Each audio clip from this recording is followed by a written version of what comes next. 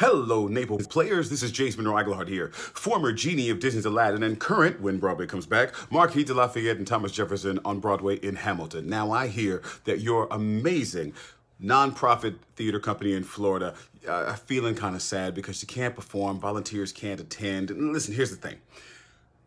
To the wonderful TNP family, I know things are tough, but they will get better. The arts have never been able to be put down. They never will be able to be put down. You can create art anywhere. So just because you guys can't get together and do the things you guys are usually able to do does not mean the arts are dead. You have to keep supporting the arts. You have to keep doing your art because that is what makes people, that's what makes magic.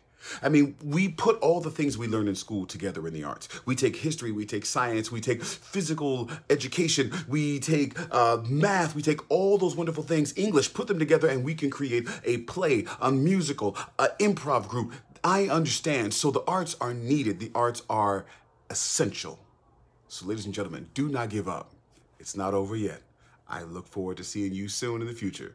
Naples players.